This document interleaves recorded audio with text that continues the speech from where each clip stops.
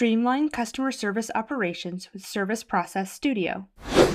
As a service representative, you must understand customers' service process requirements and pain points.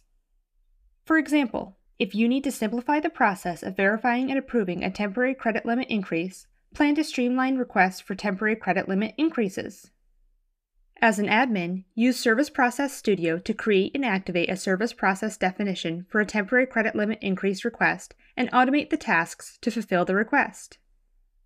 As an agent, launch the associated request form and quickly capture the customer's request for a temporary credit limit increase. There are 3 main steps involved in implementing a service process end-to-end. Step 1. Create and activate a service process definition. Service process definitions include Apex classes, so you need a developer or an admin with developer skills. A service process definition includes request intake, case creation, and request fulfillment. Create a streamlined request intake process by using data attributes, omniscripts, and preprocessors. For example, the admin defines essential data attributes such as current credit limit increase percentage, reason for credit limit increase, effective date, and expiry date to capture relevant customer information for credit limit increase requests. The admin then creates an OmniScript in the OmniStudio Designer. The OmniScript guides the service agents to capture the details required for the temporary credit limit increase request. If you need to run any business validations before creating a case for the service process request, then add a preprocessor. A preprocessor contains business logic.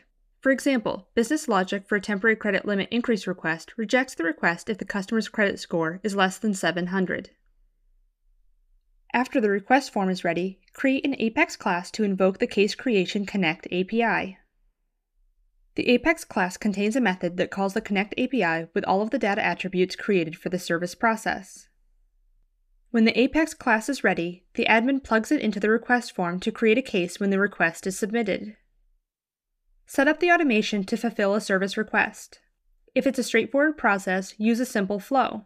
But if it's a more complex process that involves multiple stages and different teams, use a flow orchestrator. For temporary credit limit increase requests, the admin creates a flow for temporary credit limit increase definitions by using Flow Builder. The admin then creates a flow orchestrator to trigger the flow. If needed, use integration definitions to connect with external systems via API. Step 2. After you activate the service process definition, link the request form to an Action Launcher deployment. An admin creates a temporary credit limit increase deployment and adds the request form to the Action Launcher component. Step 3. A service agent launches a service process from the Action Launcher on a customer's record detail page. In this example, the service agent initiates the temporary credit limit increase process by launching the request form from the Action Launcher. The service agent collects details for the temporary credit limit increase from the customer by using the request form.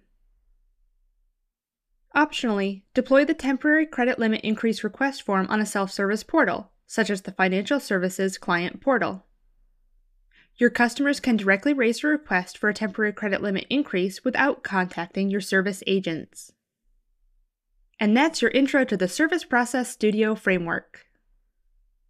To learn more, check out these resources, or join us on the trail at trailblazer.salesforce.com.